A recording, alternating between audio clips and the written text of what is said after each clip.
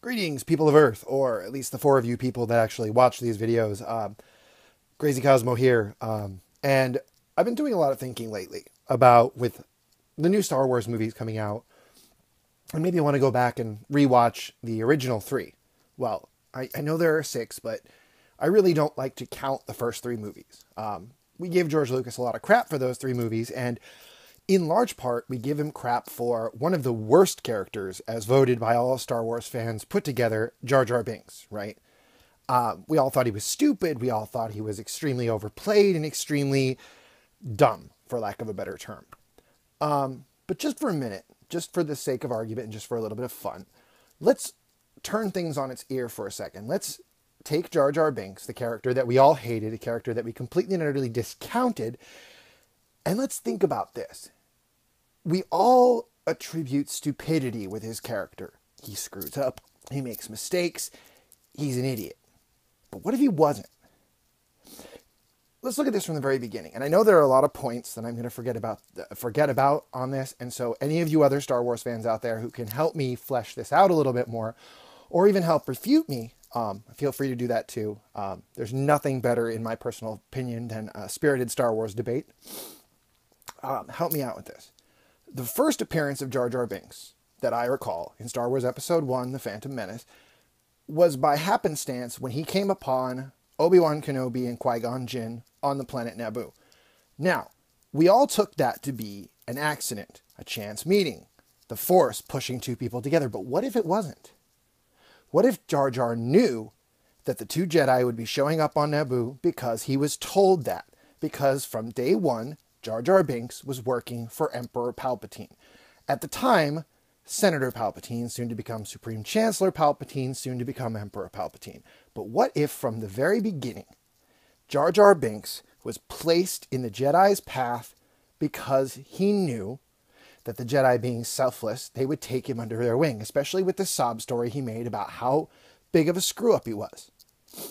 I mean, let's be honest. How many people are going to tell you their greatest flaw within the first 5 minutes of meeting you, even if you are a Jedi? I mean, Jedi mind trick aside, I never remember the ability, any of the abilities of the Jedi being forcing another being to tell the truth and to be so forthcoming with it.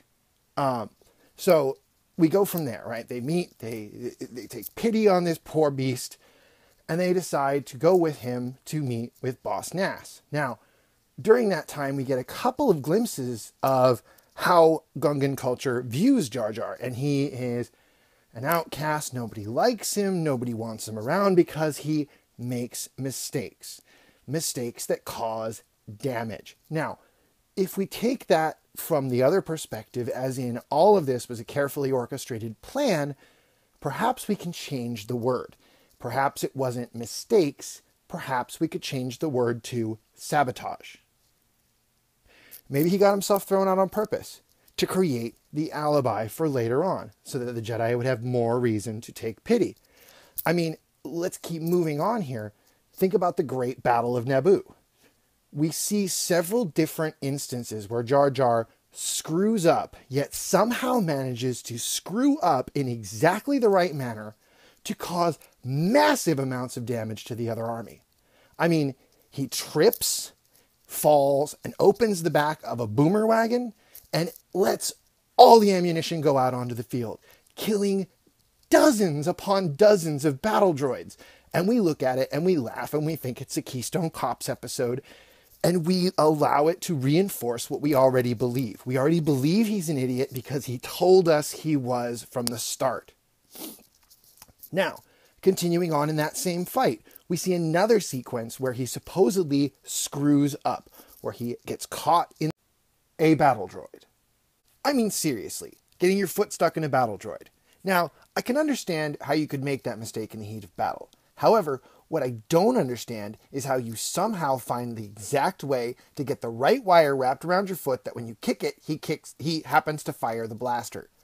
And I also don't understand how you then accidentally shoot multiple targets while trying to hide from them.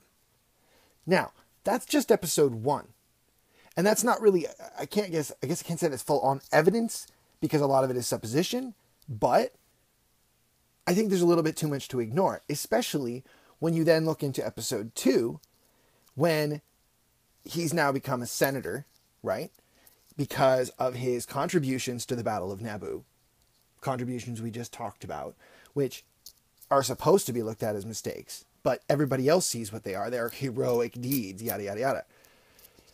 So what do? They make him a senator. And then it comes time to give the chancellor supreme power. Was it executive, whatever they call it. Who is it who does it? Jar Jar. This guy who is a total idiot, who everybody makes fun of in the first movie, yet somehow helping to turn the tide of one battle gives us enough faith in this guy that we make him a senator. Yeah, even 10 years later, I'm sorry, he still acts the same way. So, from my personal perspective, we could look at Jar Jar as a really interesting version of a deep cover operative. He plays the patsy. He plays the fall guy.